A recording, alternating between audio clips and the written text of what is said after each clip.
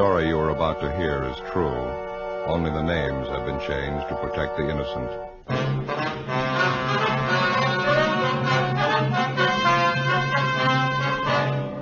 You're a detective sergeant. You're assigned a robbery detail. A man is pulled from his car on a deserted street. He's robbed, beaten viciously. His car is stolen. A criminal makes good his escape. Your job, find him.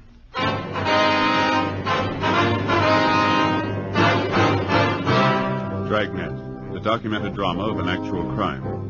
For the next 30 minutes, in cooperation with the Los Angeles Police Department, you will travel step by step on the side of the law through an actual case transcribed from official police files. From beginning to end, from crime to punishment, Dragnet is the story of your police force in action. It was Monday, July 9th. It was warm in Los Angeles. We were working the day watch out of robbery detail. My partner's Ben Romero. The boss is Thad Brown, chief of detectives. My name's Friday. It was 9:55 a.m. when we got to the Stacy Hollywood department store. Personnel department.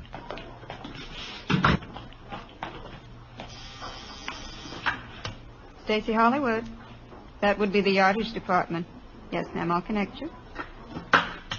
Yes, sir, can I help you? Police officer. Yes, sir. I'd like to speak to one of your employees, Harvey Kimbrough. Just a moment, I'll page him for you. You got a match? Yeah. Here you are. Thank you. When I was a kid, I never could figure out what that was. What's that? The auto call system. To call employees to the phone. Rings all over the store, you know. Yeah, I know. Office. Yes, Mr. Kimbrough, there are 2 policemen waiting to see you on the 10th floor. All right. That was Mr. Kimbrough. He's on his way up. Thank you very much. Did I give you the crime report on this thing? No, I think you kept it in. Let's see. Stacy Hollywood. Oh, yeah. Yeah, here it is. Just a moment. Oh, say. Oh, wasn't he? What do you got there? They call them Pepto Pals. They're good. Try one. And what are they for? They coat the stomach. For stomach aches, you know, they're good. Well, I haven't got a stomach ache. Oh. These gentlemen here, Stella? Yes, that's right. Are you Harvey Kimbrough? Yes, sir, that's right.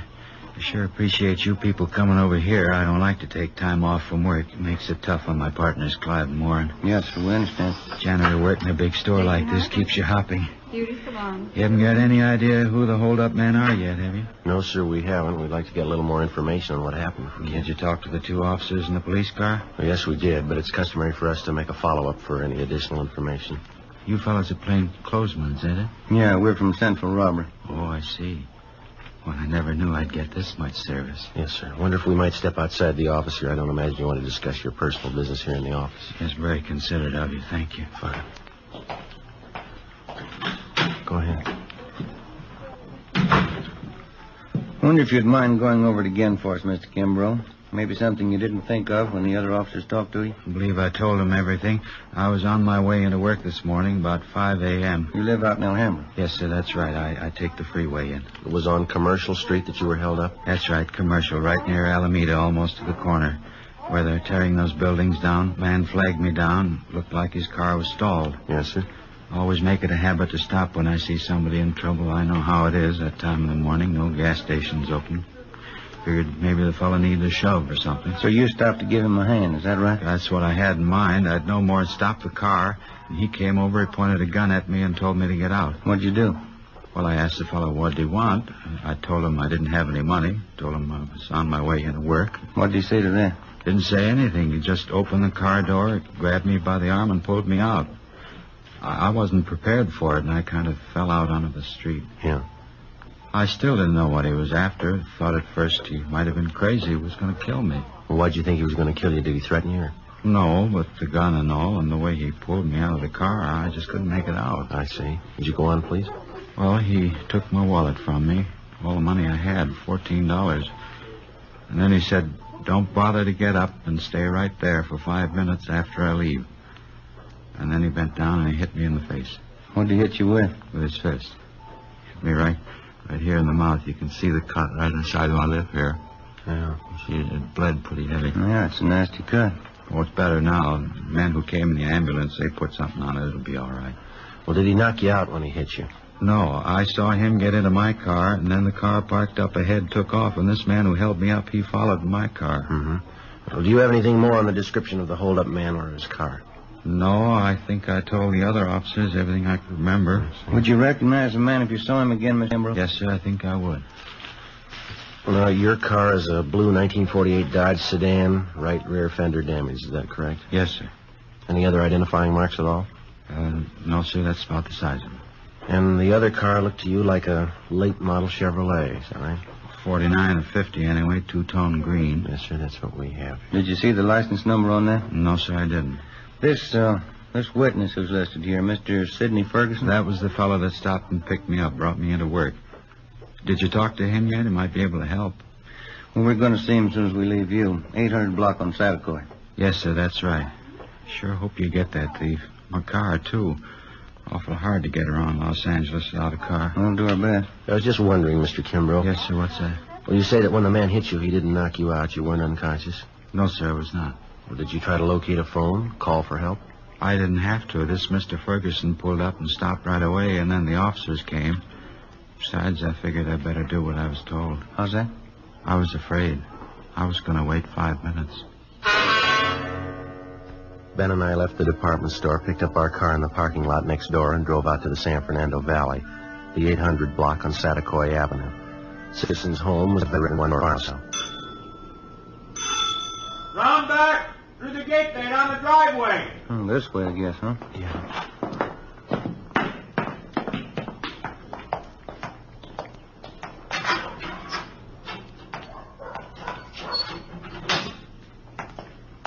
Hi there.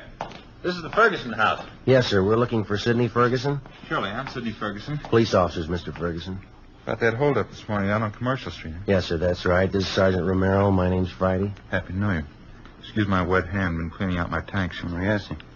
You fellas work out of City Hall? Yes, we do.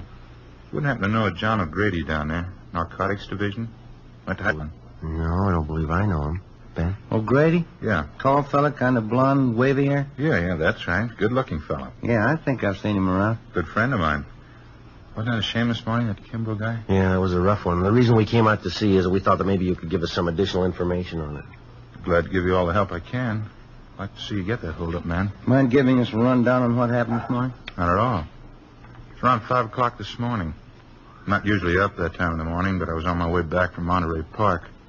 Generally try to make it down there at least once or twice a month. Go down to see Jack Robinson and a chorus friend I have down there. We swap fish. Yes, sir. I was on my way back, coming down Commercial Street, when I saw this man sitting on the side of the curb. Looked like he was hurt to me. I see. Wouldn't have noticed it, probably. It was pretty dark, but those two cars pulled out, one right after the other. Seemed to be in a big hurry. You pulled up to give Kimbrough a hand? Yes, I did. Of course, when I got close enough, I could see the guy had been kicked in the teeth. Bleeding pretty bad. Offered to take him to the hospital, but he said he didn't want to be late for work. Mm-hmm. After the officers came and talked to him and the ambulance men treated him, I drove him up to Stacy's Hollywood, dropped him off there. That's where he works, you know. Yeah. Well, the report says here that you got the license number of the getaway car, but you couldn't find the paper that you'd written it on when the officers interviewed you, then? Yes, I did, and that doesn't beat them all. What's that?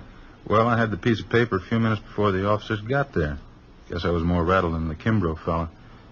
When I got home here this morning, there was a slip of paper right on the floor of my car. A little bit of a break, isn't it? Yes, sir, it is. I wonder if we could have it. You bet you can. Won't you step inside? Fine, thank you. Don't mind the fish, officers. It's my hobby, tropical fish. Sure got a lot of them. Yeah. Let's see. Now, where did I put that piece of paper? I really wrote it down, believe me. I just misplaced it someplace here. I'm trying to get rid of some of the algae off the glass of the tanks. Joe, look at these. You ever seen anything prettier in your life? Yeah. Those are what they call clownfish, saltwater fish. Mm-hmm. Do you keep all tropical fish in salt water? Oh, no. Most of them are freshwater. That is, ones that breed good in captivity. Where do you get all these fish? Catch them? Oh, no. A place called Aquarium Stock Company out on Beverly. Uh-huh. Look there, Joe. Down the corner. See him over there? Yeah. That's a seahorse, Joe. Yeah, that's right. They're also kept in saltwater. Sure is interesting, huh, Joe? Yeah. How'd you fellas really like to see something you haven't seen before? What's that? Look in this tank here. Optochromis multicolor. That's a scientific name, commonly known as the Egyptian mouth breeder. Is that a fact? It's a little female there. She's She's one of the most sacrificing mothers in aquarium history. One of the strangest, too. How's that? Well, she lays her eggs in a small depression in the sand down there at the bottom of the tank. Well, how many eggs would that be? Usually 80 to 90. Now, here's the strange part. As the eggs are fertilized, she scoops them up in her mouth. She eats them? Oh, no. They remain in her mouth while they hatch. Well, how long does that take? Over 14 days. Well, how does she eat? That's just it. She doesn't. She doesn't touch food in any form for this 2-week period. Seems to just waste away. And what happens then? Finally, the eggs hatch after 14 days, and the little fry comes swimming out of the mother's mouth. Yeah. And while the fry are growing up, first, you can hardly see them. They're so tiny. While they're growing up, if anything frightens them, quick as a flash, they're back in the mother's mouth. Well, that's certainly amazing. Joe? Yeah.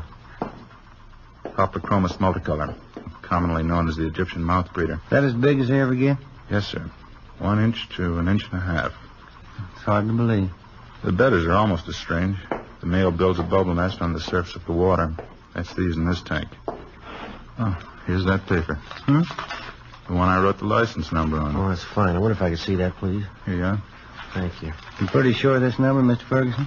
Yes, I am. I got a good look at it. Well, thank you much, sir. Yeah, thank you. Not at all. Wish you could come over and spend a little time.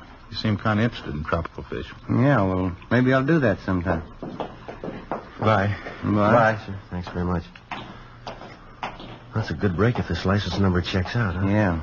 That Ferguson's a nice fella. Yeah. Say, Sergeant Romero. Yes, sir? You almost forgot. I meant to ask you. What's that? About 5 weeks from now. Yeah? How'd you like a nice pair of baby Egyptian mouth breeders?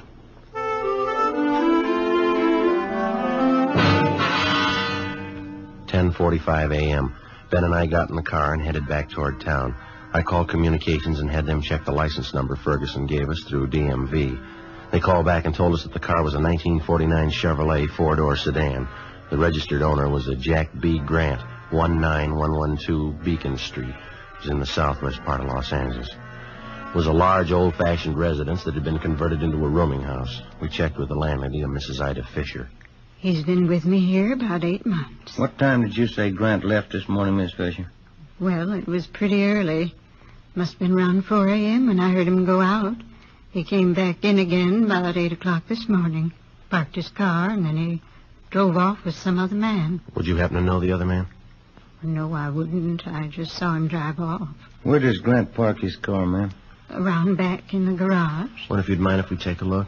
I know, that's all right. You just go right around the back there, down the drive. Thank you very much, ma'am. Now, there's 2 cars parked in there. The black Ford belongs to Mr. Spencer. Yes, ma'am, thank you. And the 1949 Chevrolet, that's Mr. Grant's. We checked the car and the license number. It matched the description given us by the victim, Harvey Kimbrough, and the witness, Sidney Ferguson. Together with Mrs. Fisher, we checked Jack Grant's room. We found nothing of importance. His clothing and personal effects were all there, nothing to indicate that he wouldn't be back. We told the lady that we're placing the house under surveillance, and if Grant should return, not to say that we'd been there. She agreed and offered further assistance. She said she'd signal us by raising and lowering her front window curtain when Grant returned. We parked down the street, called the office, and advised them we were on stakeout. 2 men were sent out, and they covered the back entrance. Ben and I covered the front. By 6 o'clock that night, Grant had failed to show. 9 p.m., still nothing. 11 p.m.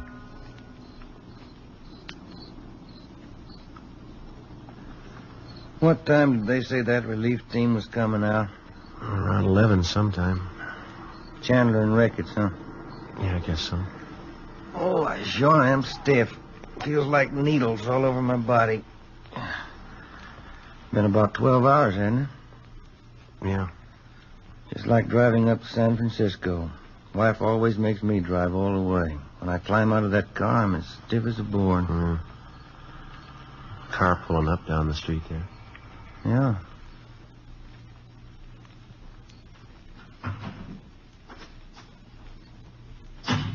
Mm-hmm. That's Ricketts.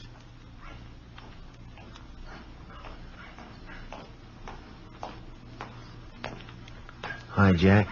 Friday? Who's that you got with you? Same guy that bought you your lunch yesterday. Stop bragging. That's the house right up there. Yeah, that's right, the green and white one there. No sign of them at all, huh? No, nothing. Well, you guys want to take off? Yeah, I guess you can make out Ricketts. You got Chandler with you. I feel sorry for you, Friday, drawing this guy for a partner. Well, after 7 years, he kind of grows on you. I'd like to check out the landlady before we take off. Her name's Ida Fisher, Jack. Right, Joe. Let's go, Jim. Yeah. See you later, Jack. Say hello to Chandler. Right, Ben. That Ricketts. Sure is a rib staker. Yeah. Front room lights are still on. Guess she's sweating it out with it. Uh-huh. Yes? Who's it? Police officers, Miss Fisher. Who? Sergeant Friday. Oh, yes. Sorry to bother you again, Well, ma'am. that's all right. I just couldn't see who it was. My porch lights burned out. Yes, ma'am. Mr. Grant? Light up his room. I don't see why he hasn't come in. Look out, Mom! Mr. Grant, forward! Mr. Grant! Ricketts, it's Grant! I'm back! All right? Son, he made me hide him. Lady, will you call an ambulance? Hurry. Joe. He's not dead, is he? Lady, get the ambulance, please.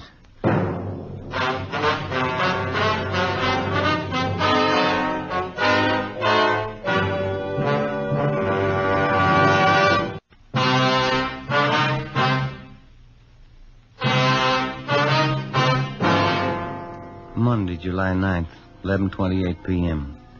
The ambulance arrived and Joe was taken to Georgia Street Receiving Hospital. His condition was critical.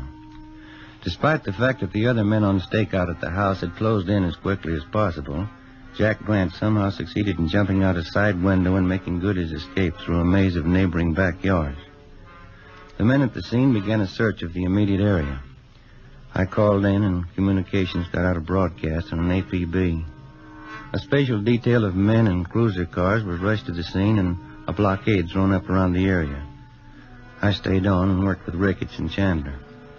Under questioning, the landlady, Mrs. Fisher, broke down and admitted that Grant had given her $10 to keep his presence in the house a secret. He told us that when we had searched the suspect's room earlier, he had hidden in the cellar. She was taken into custody. 1:30 a.m. I got a relief and I went downtown to the Georgia Street Receiving Hospital. P&F ward. We removed one slug from the upper thoracic region, another one from his right shoulder. Looked like they could have been .38 caliber. They've been marked for evidence. How's he doing? As well as can be expected. What does that mean? It's hard to tell. Depends on how it goes the next 4 hours. Can I go see him? No, we're not admitting anyone in there.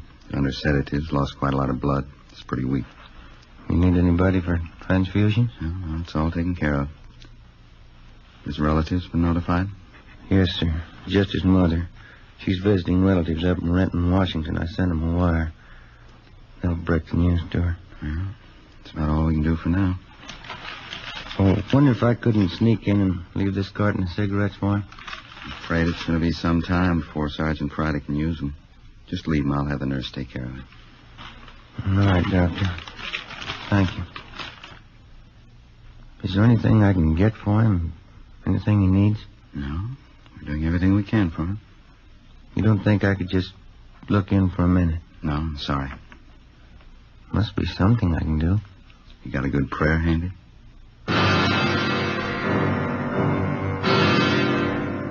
2 a.m. I left Georgia Street Receiving Hospital and drove back to the scene of the shooting.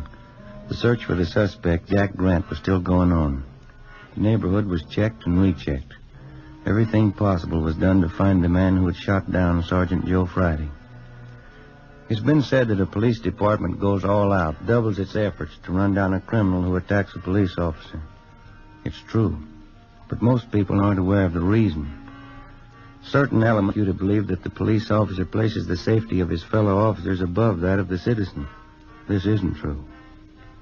His first day at the academy, the cadet peace officer is taught this basic fact. If a criminal would shoot down the armed police officer, he wouldn't hesitate to shoot down the unarmed citizen. 3 a.m. I finally located Lieutenant Jack Ricketts at the corner of Coronado and Beacon Street, 7 blocks from the scene of the shooting. How is he? Not too good. Depends on the next 4 hours. What are his chances? I didn't ask. Well, we're not getting any place here. Nothing at all? Nothing. Something's got to break. Chandler's still downtown. They're combing through Grant's package down at the I Bureau. They come up with anything? Not the last time I checked. About 40 minutes ago. Got any ideas? Fresh out. You? Couldn't have gotten far. Not this soon he couldn't. Bus depots, train terminals, and airports are all covered. Highway patrol's been alerted. Nothing so far. He's someplace close. He's got to be. I think he's holed up in town, too, but where? Yeah? He's in a jam. He's had good publicity. A lot of his friends are going to hide to welcome that. Maybe that narrows it down a little. Maybe. Let's find him. 3:30 a.m. Jack Ricketts and I got back to the city hall. We went directly to the I Bureau. Chandler and Powers had sifted through Jack Grant's package. They'd drawn up a list of all Grant's known friends and associates. There were 22 names on the list. 3 of them were in San Quentin Penitentiary. 2 of them were doing time at the county work for him. That left 17 names on the list. Further checking showed that 5 of them had out-of-state addresses. 12 names. The list was split down the middle. Ricketts and I took 6 names, Chandler and Powers 6. Of the 12, with the exception of 1, all names had appeared in a police blotter in the past 8 years. Raymond Weller, Peter Denton, Horace Phillips, Henry Breen. Ricketts and I checked them. Some were in bed, some hadn't been to bed. We were reasonably sure none of them knew the whereabouts of the suspect. I called Georgia Street to find out about Joe. They told me no change in his condition. 4:55 a.m.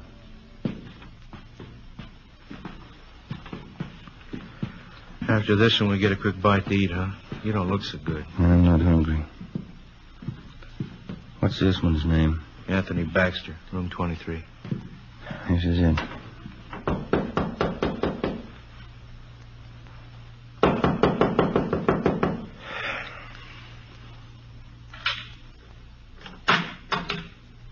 Yeah? Anthony Baxter? Yeah. Police officers, we want to talk to you. It's a fine hour to get a guy out of bed. You always sleep with your clothes on? Let's step back there in the room. Hey, what's going on? You a friend of Jack Grant's? Why? You know Jack Grant? Why? Jack Grant's a friend of yours? I'm not going to tell you anything till I know why. You want to talk here or downtown? I got a right to know what it's all about.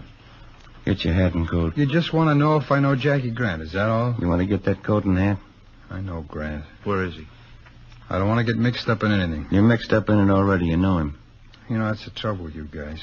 Guy tries to walk the straight and narrow, and you guys come around and try and push him into a corner. Where's Grant? Look, I've been in jail, and I did my time. You haven't got anything on me. Baxter, let's get this straight. We're not after you. We're after Grant. We didn't come here to push you around. We don't want you to push us around. And where is he? I'm going to tell you something. I don't like being talked to this way, and I'm not going to stand for it. I got certain rights, and I'm going to stand on them. No, you listen to me. A friend of mine's lying in the hospital because of your pal Jack Grant. He put 2 bullets in him. Now I'm tired, and I'm out of his work. Where is he? All right, Ben, it's all right. It's the last time around, Baxter. Tell us where Grant is, or we go downtown. Come on, quick. Hotel Filbert, room 605. 5:27 a.m. We located the Filbert Hotel on North Crocker Street. On the way over, we called in and told them what we'd found. Chandler and Powers met us outside the hotel.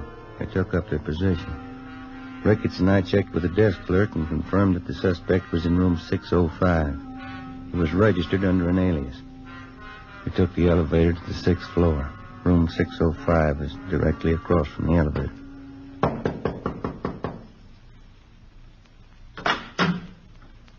What is it? Police officer. Watch your pants. Now keep your hand out of that pocket, Grant. I wouldn't want to shoot you.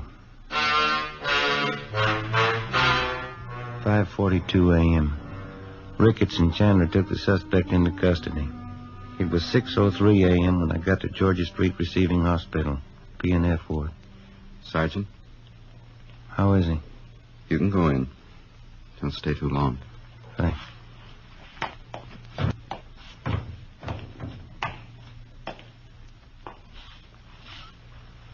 Hi, Joe. Hi. You look tired. How you feeling? Oh, I'll do. How'd it go? We got Grant.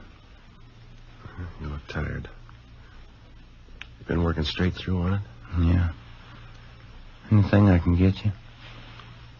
No. Guess I better hurry up and get out of here, huh? Why? Well, we still got that stolen car to find.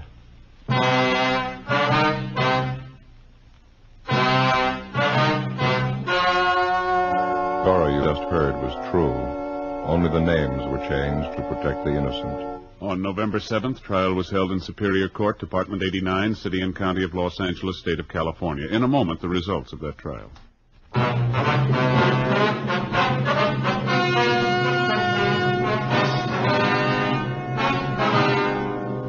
Jack Grant was tried and convicted on one count of assault to commit murder. He and his accomplice were convicted on several counts of first-degree robbery. Assault to commit murder is punishable by imprisonment from 1 to 14 years. First-degree robbery by imprisonment from 5 years to life. The landlady, Ida Fisher, was placed on probation.